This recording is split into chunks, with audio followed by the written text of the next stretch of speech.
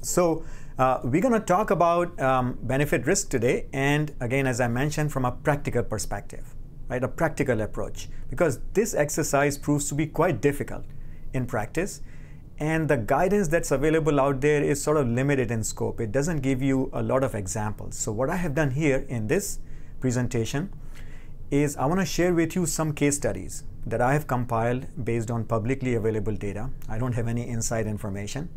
So all publicly available data and FDA guidance documents, which is also a public document. And some of my personal experience as well, I will share with you. So to emphasize again, this is not a compliance versus non-compliance discussion. This is more about sharing practical tips.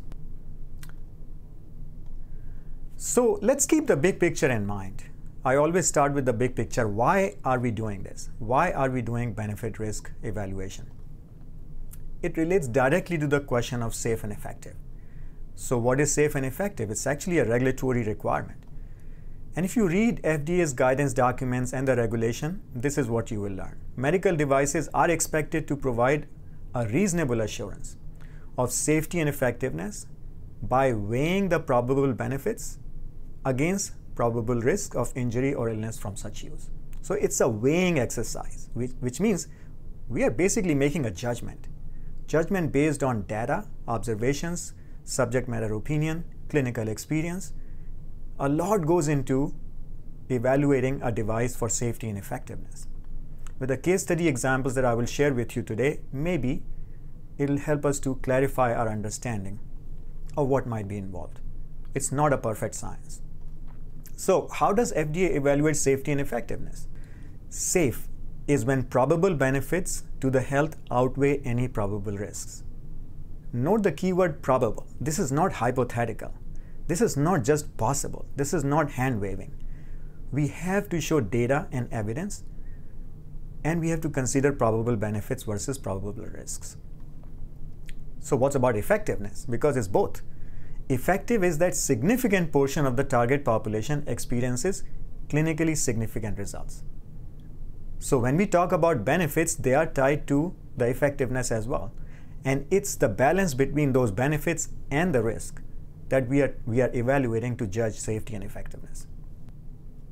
To note again, FDA expects valid scientific evidence and reasonable assurance. And that reasonable term indicates that there is a judgment involved here. What's reasonable? So it depends. Another key concept to understand is that benefit risk is not a static or an absolute measure. It is a relative measure. It depends on what else is out there. So if you look at it in a very simple way, let's talk about relative benefit. Relative benefit could be low or high. Now the question is relative to what? Relative to what else might be out there that is providing the same therapeutic benefit that you are trying to provide with your medical device. If there is none, that means every benefit you provide is all relative benefit. Now on the other hand, I look at tolerable risk. How much can we tolerate? Right? It could be low or high. Now you have certain scenarios. The first scenario I call incremental solution. Incremental solution doesn't mean sort of lower level technology. It could be high tech, but it could be an incremental solution over what else is out there already. On the other hand, maybe we have a very innovative solution to a tough medical problem. And again, it may not be always the highest or the most sophisticated technology, but maybe we are trying to solve a very tough problem. In that, a higher relative benefit would be expected and a higher tolerable risk might be okay. But here's the deal. It's not a point in time. It's not a point on a chart because there's a lot of uncertainty involved on both ends. The key point is that a higher level of uncertainty might be tolerable in the benefit risk if the solution is highly innovative to a tough medical problem. So there's a lot of relative kind of conversations going on here that inform our judgment. So we are not making a random judgment, but we are keeping all these factors in mind. Okay, so let's quickly review the requirements, because even though we talk about this not being a compliance versus non-compliance discussion, we need to understand what the requirements are from a 14971 point of view. So in clause 7.4, there's a requirement for benefit risk analysis, where if a residual risk is not judged acceptable using the criteria established in the risk management plan, and further risk control is not practicable, the manufacturer may gather and review data and literature to determine if the benefits of the intended use outweigh this residual risk. Now, this is sort of optional because they use the word may. You may need to do it when an individual residual risk is still not acceptable based on your predefined criteria and no further risk reduction is practicable, right? So it depends. You can choose to do benefit risk analysis for a residual risk. But the real thing that we want to talk about today is in clause 8, which is evaluation of overall residual risk.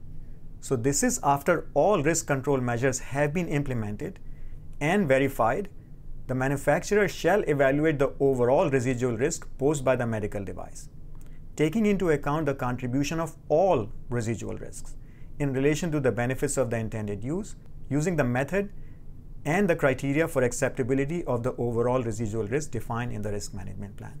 So we have to define the method and the criteria of the overall residual risk evaluation in the risk management plan.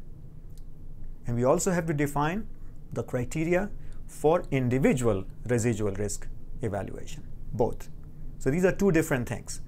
For individual residual risk, you apply clause 7.4 if you need to.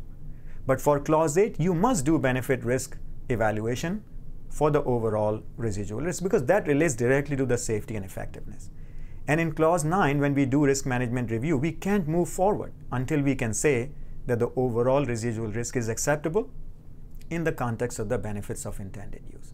So this is the framework of sort of requirements of 14971, which relates directly to the question of safety and effectiveness. So today we're going to focus mostly on clause 8 and discuss the regulatory perspective and maybe some examples. So I'm going to share with you some couple of insights from case studies, and I'm going to share 3 examples. The first one is robotic surgical system, Senhance. It's a robotic assisted surgery for gynecological and colorectal laparoscopic procedures. And here the sponsor has used real world data to generate evidence for safety and effectiveness. Early Point System is a diagnostic aid based on analyzing eye movement to assist clinicians in diagnosis of autistic spectrum disorder. And here they are leveraging a predicate device classified through de novo, and they are narrowing the scope of intended use and indication.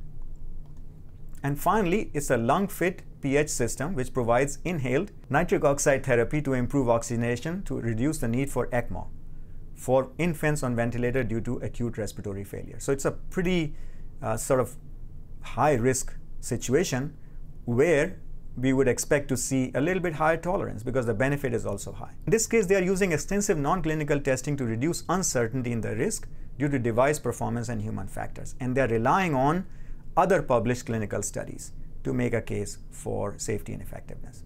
So let's look at very briefly, again, one by one, we'll go into this and highlight a few points.